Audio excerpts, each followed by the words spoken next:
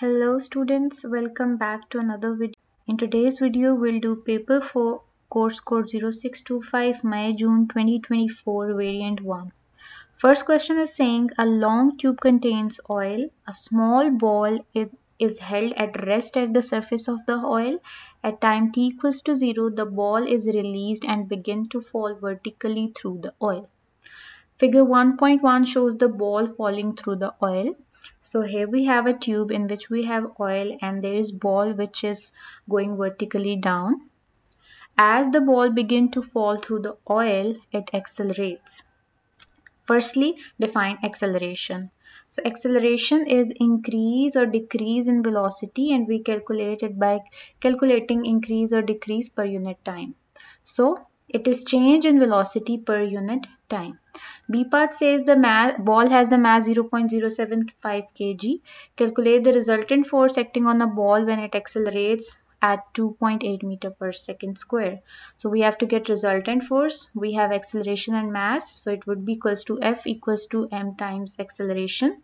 Mass is 0.0075 and acceleration is 2.8. So resultant force would be 0.021 Newton. C part says as the ball falls, its speed is recorded and the speed time graph for the falling ball is made. On y-axis we have velocity, on x-axis we have time in seconds. Part 1 says describe what happens to the acceleration between time t equals to 0 to time 0.040 and explain why it happens. So for time 0 to till 0.03, the graph is like a curve. And if we see our velocity time graphs, it is very much similar to this last graph. The curve is very much similar to it. See, it is going in the same pattern, and for these type of curves we have velocity decreasing non-uniformly and acceleration is also decreasing. So for the first curve we have a decreasing acceleration, and for this straight line this is very much similar to first graph. For this the velocity is constant and acceleration is 0. So we can say here we have 0 acceleration.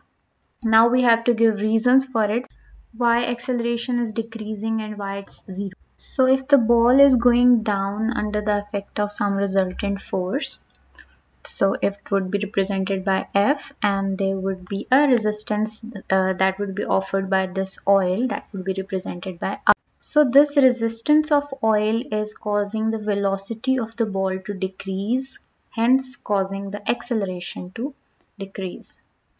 Also, after 0.03 seconds, this downward resultant force and the resistance become equal to each other, and the velocity reaches a constant value and the acceleration is 0. So downward and upward forces are equal and the constant velocity is known as terminal velocity. So I'm writing the reason. From 0 second to 0.03 seconds, the ball deaccelerated due to the resistance. After 0.03, resistance and the resultant force become equal to each other and the ball attain a constant or a terminal velocity. Question number 2 is saying by drawing a tangent on figure 1.2, determine the value for the acceleration of the ball at time 0.010 seconds. So we are supposed to draw a tangent at this point, and after drawing the tangent we are supposed to find the acceleration by calculating the gradient of the line. So I'm taking two random points on the line and I have to write the coordinates of it. So for the coordinates I need to know the value of one box. For x-axis it is 0.01 and for y-axis the value of one box is 0.02. So for this point, the coordinates are 0.025 and 0.06. And for this point, the coordinates are 0 and 0.022. I am naming these coordinates as x1, y1 and other as x2, y2. The formula for the gradient is y2 minus y1 over x2 minus x1. y2 is 0.06, y1 is 0.2022, x2 is 0.025 minus 0. Doing the calculation, it would be 0.038 over 0.025, and finally the gradient is 1.52. You can give any answer between 1.2 and 1.8. So I am writing my answer of two significant figures here. Question number 2 says figure 2.1 shows two identical trolleys P and Q held at rest on frictionless horizontal surface. A load is fixed to a trolley P. So there is a compressed spring between P and Q. The trolleys are released as the spring expands, it pushes the trolley apart. The trolley Q moves to the right with the velocity 0.36. The mass of each trolley is 1.2 kg and the load is 1.5 kg and the spring has negligible mass. So here we have a spring, it is compressed, and when it will be released, it will push the trolleys apart. This will go here and this will go here. The trolley Q has the mass of 1.2 kg and trolley P is also 1.2 kg, but it has 1.5 kg of load as well. So the combined weight of this trolley is 2.7 kg and the velocity of this trolley is unknown. For this trolley we have the mass of 1.2 kg and the velocity is 0.036 meter per second. Now we are supposed to calculate the velocity of this P trolley. I can use conservation of momentum. Momentum of left trolley is equals to momentum of right trolley. Momentum is mass times velocity. So for this trolley, the momentum is 2.7 times x, and for this side, the momentum is 1.5 times 0.036. So the momentum is 0.054. So for the right side, the momentum is 0.054 and for the left side, the momentum is 2.7 times x and x is the velocity. To get the velocity, I'll divide these two values. So the speed is 0.16 meter per second. Second part says the kinetic energy of trolley Q when it moves at 0.36 meter per second. Kinetic energy is half mv squared. The mass of the trolley is already given, which is 1.2 kg. And the velocity is 0.36 squared, so the kinetic energy would be 0.078 joules. B part says state the energy transfer that take place as the spring expands. So there was elastic energy stored in the spring when it was compressed, and when it expands, it converts its energy into kinetic energy of the trolleys. So elastic energy stored in spring is converted into kinetic energy of trolleys. Question number 3 says figure 3.1 shows a small block of ice floating on warm water. State one way in which the motion of particles of ice differ from the motion of particles of water. As you know that ice is a solid and the particles of solid are not free to move, they can only vibrate. So I'm writing not free to move, and water is a liquid, so the particles are free to move. So this is the difference, that particles of ice can only vibrate but particles of water move throughout the liquid. B part says energy is transferred from water to the block of ice. State the name of thermal process that transfer energy from water to the ice. So this is a bit kind of zoomed picture in which the particles of the liquid cannot go into the particles of ice, but they can pass on their vibrations, and passing on vibration is known as conduction. So I am writing conduction. Question number 2 says initially there is 0.34 kg of water in a beaker. The specific heat of water is 4200. Calculate the energy transfer from this water as the temperature decreases from 28 degrees centigrade to 10 degrees centigrade. So we have mass, we have specific heat, we need to calculate energy, and we also have change in temperature. So the formula that suits here is the specific heat formula. Mass is 0.34, specific heat is 4200 and change in temperature is 18. So energy transferred is 2.6 into 10 raised to power 4 joules. Third part says the temperature of the water near the ice decreases first. Explain how convection caused the temperature of all the water in the beaker to decrease. How is this temperature going to spread? So firstly, this ice is going to cool down the particles that are near it. After getting cooled down, their density increases, and as you know, objects with higher density sinks down, so these particles will go to the bottom of the beaker, and the particles that are present there that have less density will start to come to the top of the beaker, and this will create a type of flow and a type of current which is known as convectional current. So this is the answer to the question. Particles near ice cool down, their density increases and they move down. The particles of lesser density move up. This creates a convection current and that spreads the temperature. Fourth question says, state what happens to the internal energy of water as the temperature of the water decreases. Describe the change in terms of energy of particles. So kinetic energy of particles is obviously reduced when the temperature falls. So the internal energy also decreases. Fourth question says the lens in a magnifying glass is a converging lens. Figure 4.1 shows the lens of a magnifying glass. It has two focal points f1 and f2 and its principal axis.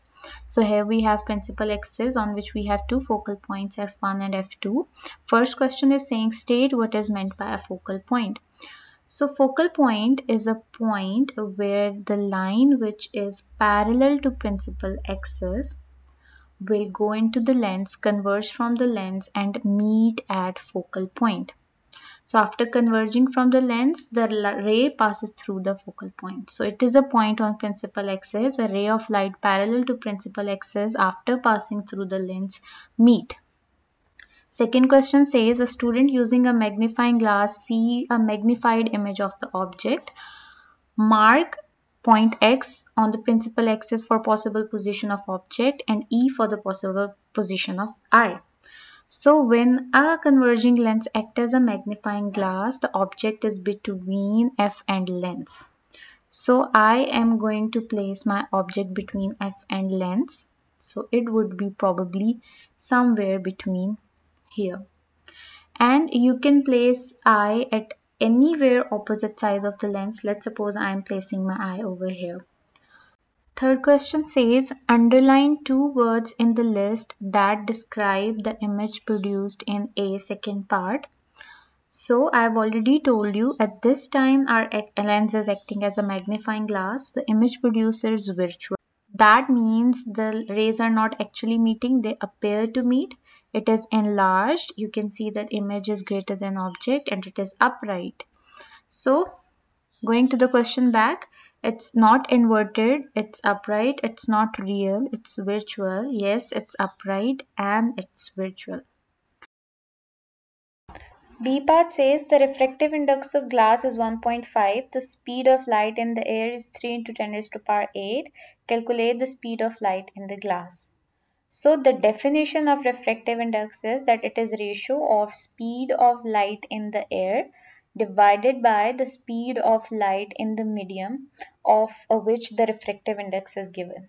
So for this case it's glass, so it is speed of light in the glass. I'm using this formula. In place of refractive index I'll write 1.5. Speed of light in air is 3 into 10 raised to power 8 and V is the speed of light in the glass. I'll rearrange my formula with respect to V.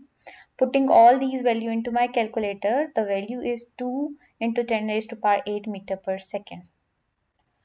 Second part says state what happens to the wavelength of light as it passes into the lens. So the light has the greatest speed in air, then it has lesser speed in liquid and the least speed in solid. So the light is entering the glass, so its speed will reduce, and due to the wave equation V equals to F lambda, as the light entering any medium don't change its frequency, so V is directly proportional to wavelength. If velocity decreases, wavelength decreases. If velocity increases, wavelength increases. So in this case our velocity is decreasing, so due to this fact our wavelength is also decreasing. C part says the converging lens are used in spectacles or to correct the problem with vision. State the name of the problem and explain how converging lens is used to correct it. You may use the diagram. So it is used to cure the problem of long-sightedness. For example, we have this as an eye and this is retina and this is eyeball. So the light coming parallel to the eye lens will converge and meet at the point that is behind the retina. That means the person is not able to see the image because the image is not on the retina, it's behind the retina. So we will put a convex lens in front of eye. Now this convex lens will make the image exactly on the retina, as you can see, and the image is made on retina, so the person is going to see the image clearly. Before the image was made over here, that means the focal length was very long. This lens shortened the focal length and made the image on the retina. So I am writing that convex lens shorten the focal length and make image on the retina so the person can see nearby objects. Question number 5 says describe how longitudinal wave different from a transverse wave. So, longitudinal waves, the particles vibrate parallel to the direction of the wave, and in transverse wave, the particles vibrate or move in perpendicular to the direction of motion of wave. And also, sound is an example of longitudinal waves that needs medium to travel, and light is the example of transversal wave that do not need medium. So I'm writing longitudinal wave need medium to travel, transversal wave do not need medium. Longitudinal wave molecule travel parallel to wave motion, and in transversal wave the molecule travel perpendicular to the wave motion. B part says figure 5.1 represent a seismic wave produced by earthquake. So here we have a seismic wave and you can see clearly it's a longitudinal wave. State whether seismic wave is P wave or S wave. Justify your choice. So P waves and S waves are basically two types of earthquake waves. S is transversal and P is longitudinal. So the wave that is given have compressions and refractions. So it's surely a longitudinal wave. So it's a P wave. Second part says the wave represented in figure 5.1 has wavelength of 1.2 into 10 raised to power 4 meter. Calculate the actual distance between point J and K. So in longitudinal wave, the wavelength is distance between two consecutive compression or two consecutive refraction. So here we have a compression, here we have a compression. So the distance between these two compression is wavelength, which is 1.2 into 10 raised to power 4. And again, the distance between two consecutive compressions is 1.4 into 1.2 into 10 raised to power 4. So here we have a one complete wavelength and then we have a half wavelength. So the distance between K and J is 1.5 wavelength. So I am multiplying 1.2 into 10 raised to power 4 with 1.5. It's giving me 1.8 into 10 raised to power 4 meter. Third part says the wave in figure 2 travels through the ground at the speed of 4600 meters per second. As the wave passes a certain point, the ground completes 5 oscillations. Calculate the time that it takes for the wave to pass. Show your working. So we are provided with speed and there are 5 oscillations and we are supposed to calculate the time for 5 oscillations or 5 waves. So it would be very easy if we calculate the time for one single vibration or one wave, which is actually named as time period and it is represented by T. And we can calculate the T and the formula is T is reciprocal of frequency. So T is equals to 1 over F. If we get our T, we'll multiply it by 5 and we'll get the time for 5 waves. So how can I get F now? We have velocity and we have wavelength, which is 1.2 into 10 raised to power 4 meter. So I'll use my wave equation. To get F, it would be V over wavelength.